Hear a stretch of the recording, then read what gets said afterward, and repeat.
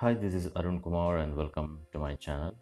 In today's video, we'll see how to enable a YouTube live streaming using a DJI Osmo action camera. So for this, you have to install the latest firmware that is available from the DJI, and also the DJI Memo app.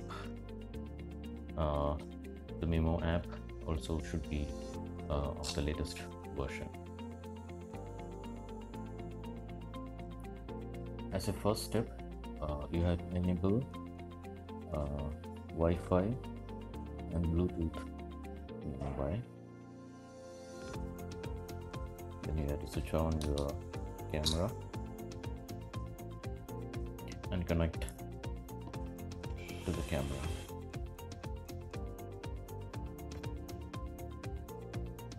Just click the connect button.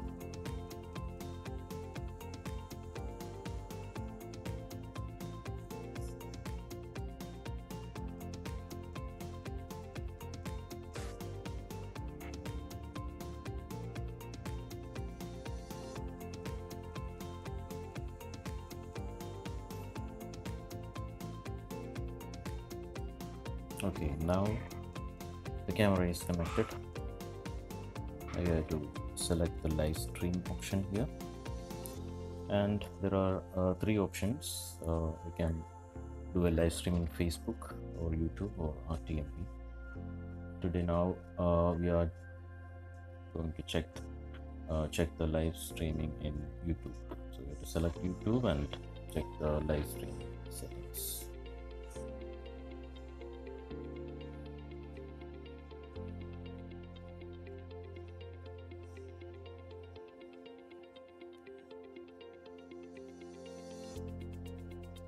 Okay, now we have the live stream settings here.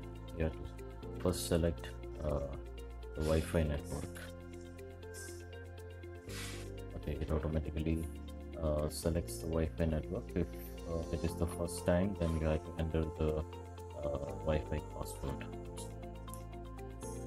and we can give a name to the live stream, and we can select the video to be shared, whether unlisted, public or private, that you can select. I choose unlisted here. And then we have the resolution. You can select either 480p or 720p, and also we can select the bitrate for a bps or 20 bps. So whether you want to select to save the video on the SD card, you can enable it here, and also the account. And after that, you can go with the live stream and make sure that your camera is on.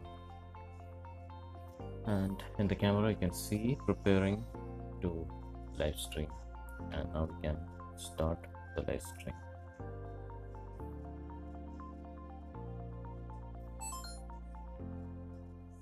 And in the mobile, you can see that the live stream is in progress, and also in the Osmo action you can see the live button there.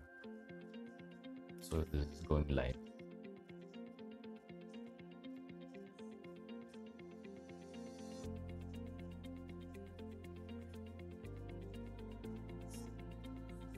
And if you want to end the live stream, just click the end live stream.